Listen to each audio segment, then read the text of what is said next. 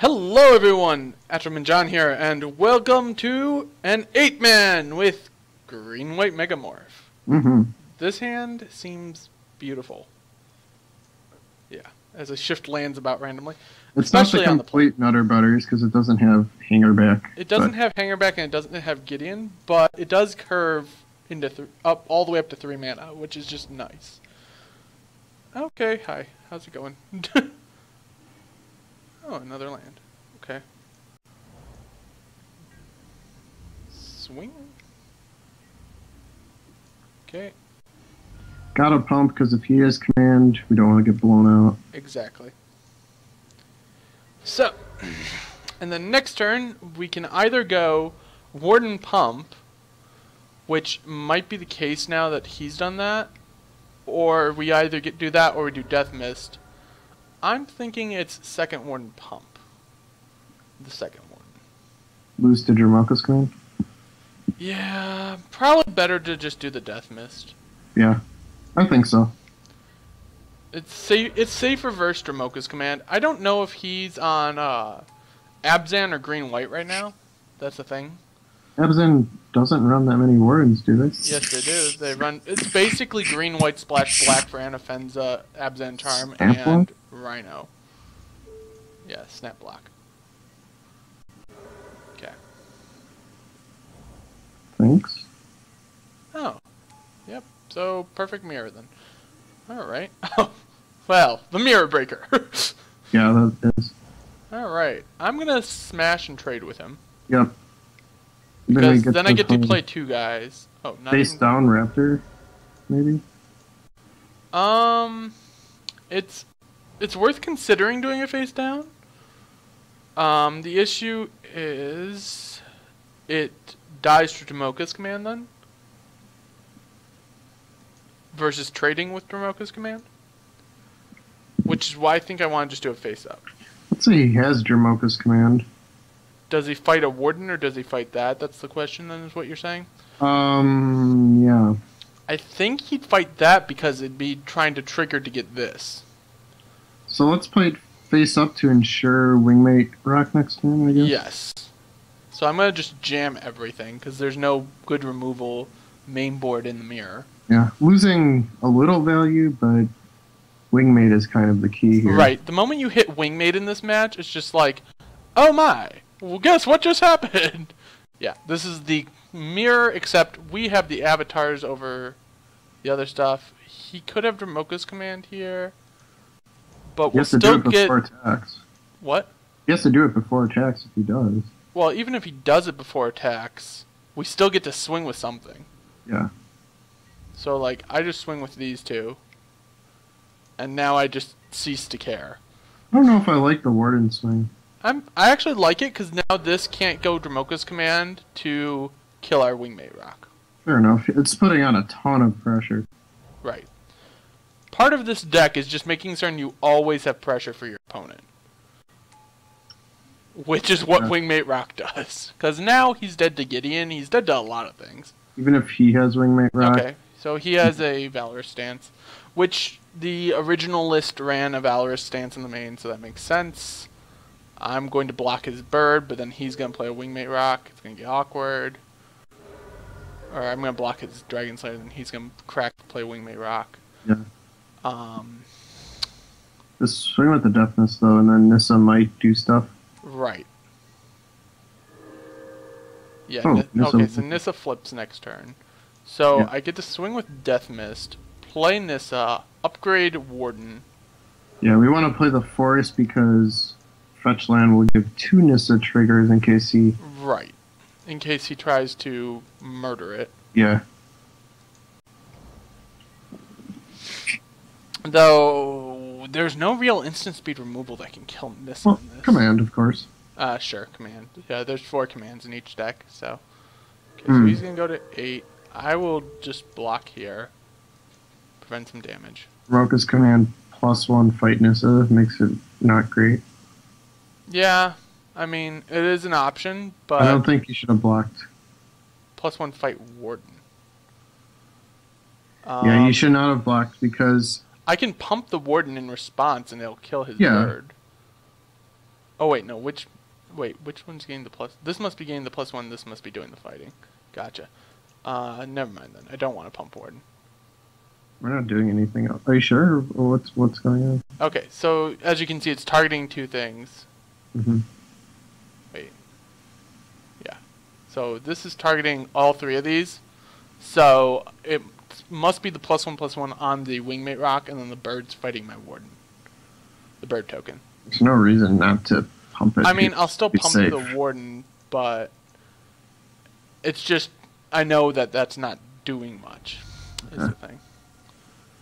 So he takes 3. So we take 3. We play fetch land. We flip Nissa, and I get to silk wrap a bird, which is nice. You want to attack? I wanted to attack with Nissa. You're right. Yeah. All right. Well, I'm gonna plus Nissa. Draw a hanger backwalker. Not bad. Not bad at all. So I smash with this. I play a silk wrap, eat the bird. Yep. And then I play a hanger back for 2. Hopefully that 2 damage doesn't matter. It probably will. For some reason. I don't know why, but it's probably going to. I mean, to be fair, if I had not blocked with the bird, he might have just been dead. Yeah. I didn't like that block. Yeah, that was a bad block on my part, so. See if he goes at us. Okay. It makes sense to kill the Nissa. So, like, right now, that 2 damage is actually very critical if he doesn't play another card. Yep. Oh. Well, alright, that's something.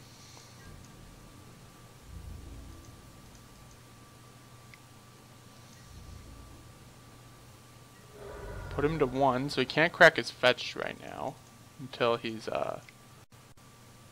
done the stuff with his rock, until his rock is attacked. Hopefully this should be enough. That would be the hope. Unless he has like Dramoka's command to just wipe out the birds, but then he's at 1 still. Okay. He has 1. There's 1 Dramoka's command. Alright. Okay. So even with a mistake or so, I still had the better draw, I guess. Yeah. Well, we were on the play too. Right, which is a big thing in this. Big thing. Dragon Slayer doesn't do anything. Gideon's Reproach, though. Gideon's Reproach does. Valorous Stance kills Swingmates. wingmates. Can also kill like flipped Death Mists. That's very rare, I think. Oh yeah, Tragic Arrogance is the other big one. So it's like these 5 cards are the ones you bring in. Mm-hmm. So just for my own note-taking purposes. So for the mirror, I'm boarding in +1 Reproach, +2 Snare, +2 Arrogant or Tragic. Now the question is, what do I board out? It's probably the avatars. I don't know how the board is. I've never really gotten to do the mirror before. That's the awkward Really? part. Okay. That's the awkward part. That's why I have to figure this one out here. It's actually something I have to figure out. Yeah. I'm assuming he's bringing in extra silk wrap, so I probably board down 1 hanger back. 1.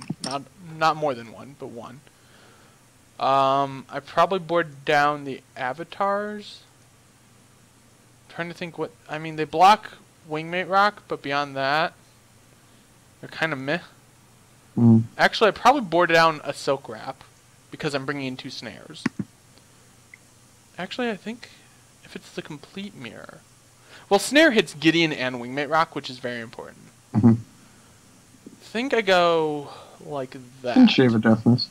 Yeah, so we're saying -1 Death Mist, -1 Hanger, -1 Silk, -2 Avatar. Isn't there any big article by some pro? Oh, there probably is, but do you really want me looking that up in the middle of a video? Not in the middle of a video, but maybe later. Something to look up later, yeah. On the draw, I think this is a fine hand. Yeah. So we'll keep this on the draw. If it was on the Yeah. play, it's crap. But on the draw, this is a fine hand.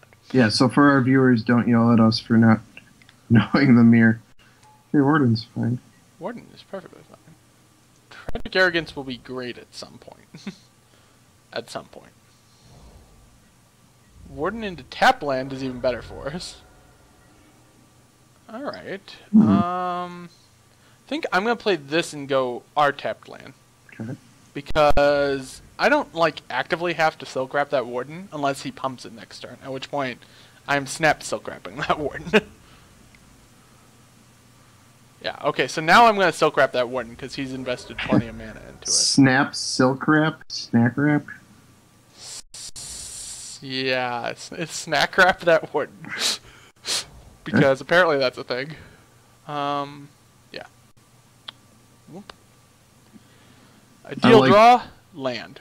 Well, that's why I like Nissa. Yeah, but I think I don't want him to go... For us to go Nissa and for him to... Because he's stuck on lands. So, because we saw that he missed a land drop. And I'd rather bank on drawing a land, which we have 21 still in the deck at that point.